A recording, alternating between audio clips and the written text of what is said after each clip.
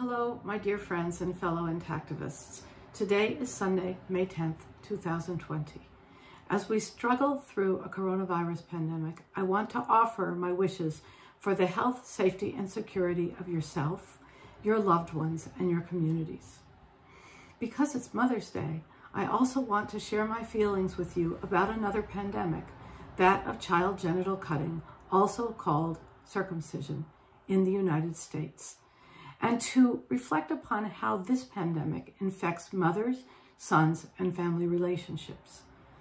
When my son was born 40 years ago, it never crossed my mind that anybody would cut his genitals, and they did not. 18 years later, while on a weekend road trip, my son told me, "Mom, I never thanked you and Dad for not having me circumcised. Thank you so much." He said this even though we had barely, if ever, mentioned the status of his genitals, and even though boys like him were in the minority when he was growing up. My boy, now a man, clearly understood the gift nature had bestowed upon him and that we had refused to take away. That's when I realized I needed to make sure that other moms knew that anyone who tried to tell them they should cut their sons was perpetuating a cultural pandemic, one that has persisted throughout the United States for nearly 100 years. In more than a decade of leading Intact America, I have heard from countless women of all ages about how giving birth to a child, something that should have been purely joyful, was spoiled when somebody offered to cut that baby's penis.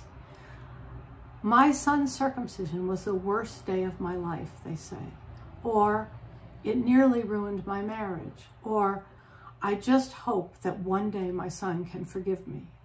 I have never, not once, heard from a mother who said she regretted keeping her son intact. I laud these women for their bravery and speaking their regrets out loud, hoping to make a difference for future moms, future baby boys, and for the men those baby boys will become. At the same time, I am truly enraged that they were persuaded or coerced or even allowed to make an irreversible mistake at a time when they and their babies were so exquisitely vulnerable. If you believe, as I do, that future moms, baby boys, and the men those babies will become should be spared from the circumcision pandemic, then please make a Mother's Day gift to Intact America.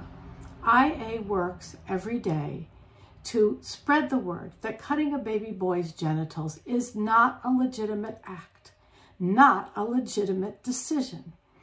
Please support us so that we can keep dispelling the myths and providing the facts mothers need to keep their baby boys beautiful and whole and to keep their families healthy. Thank you. Thank you so much.